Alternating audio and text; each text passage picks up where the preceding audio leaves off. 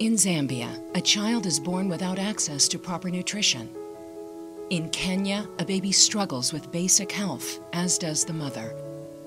In Sri Lanka, a young girl is sold into an unthinkable culture of violence and oppression. However, these lives can be transformed through the Salvation Army's commitment to the poorest of the poor as one army that does good around the globe. Look at Haiti, where the Salvation Army is already doing good work. Yet many people struggle with poverty and lack of education. Yet this can be changed. In Fond du Lac, the Salvation Army has a corps, a clinic, a school, a children's home, and community programs established by Salvation Army staff from around the world, as well as skilled local staff, all serving the community's needs. And change has come, but more is possible. Imagine what it would look like to increase resources there. With a coordinated and integrated approach with defined outcomes, we can pinpoint specific efforts for each community. For example, improving health and life expectancy in Fond du Lac by developing and implementing health education programs. Imagine all of the resources in Fond du Lac aligned around that unified goal. Through this kind of stewardship, the Salvation Army in Haiti becomes a mechanism for sustainable, community-based change. Codifying the approach and sharing this across all of the communities the Army serves in Haiti could transform and save lives.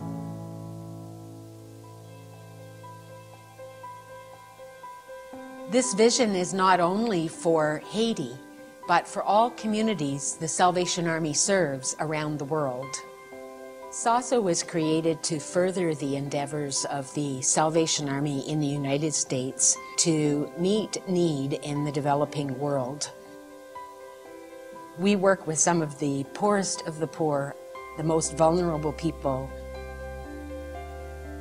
Collaboration is key and is necessary for our mission to succeed. We can do a lot to achieve transformative results in the lives of people who we work with. We are one army, and we must work as one army to improve the lives of those who we work with globally. The Salvation Army has an unparalleled footprint of programs and institutions serving impoverished communities in 126 countries worldwide. For 35 years, the Salvation Army World Service Office has been supporting health, education, and community development programs in many of these countries. We believe the vision of one army calls us to do even greater good. We hope to inspire a vision of stewardship which focuses the power of the Army's global footprint and resources on a shared set of outcomes to transform the lives of the people we serve.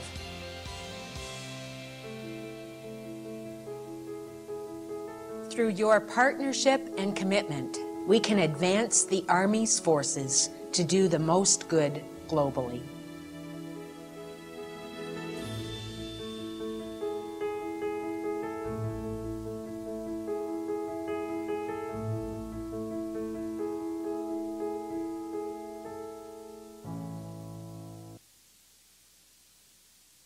Stories of our Army's work around the world.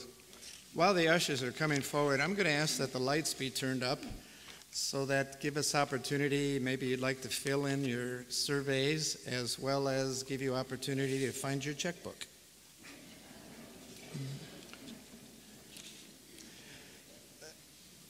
Now, the officers and you may be surprised to hear me say this to you this morning, but we don't need your offering.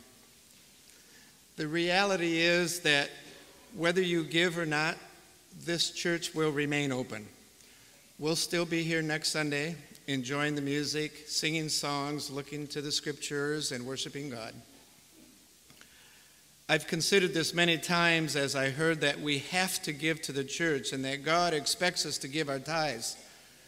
How could I, as I thought about it, with all the needs that we had?